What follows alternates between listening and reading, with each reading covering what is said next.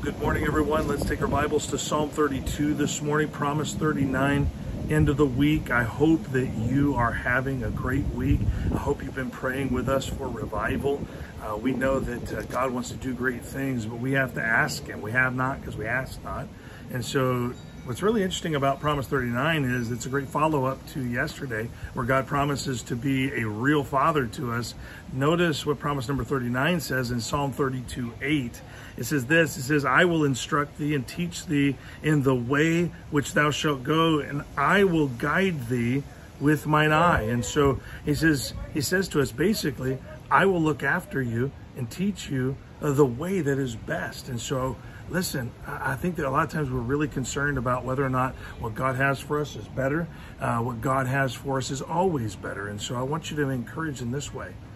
Walk with God, trust God, let Him be your Father, because He will look after you. He will teach you the best way to go, the way that will bring the greatest fulfillment to our lives. And so again, I want to encourage you, trust the Lord, because He can fully look after us. He's the one that will lead us to what is best for us. Hope that helps. Enjoy a great day.